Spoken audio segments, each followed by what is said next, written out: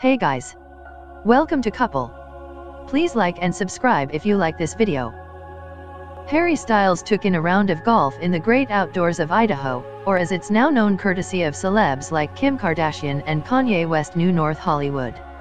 Styles took a break from touring in Coeur d'Alene, where the former 1DER got to work on his golf swing over the weekend. He's staying at the private Gotzer Ranch Golf and Lake Club. As we previously reported, Kim and Kanye rented a baller cabin in the same resort over 4th of July, and spent it taking in some water activities with friends and family.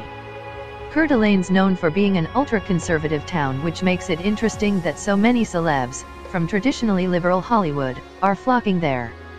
Still, it's easy to see why the area appeals to Harry, Kanye, Wayne Gretzky and Adam Levine.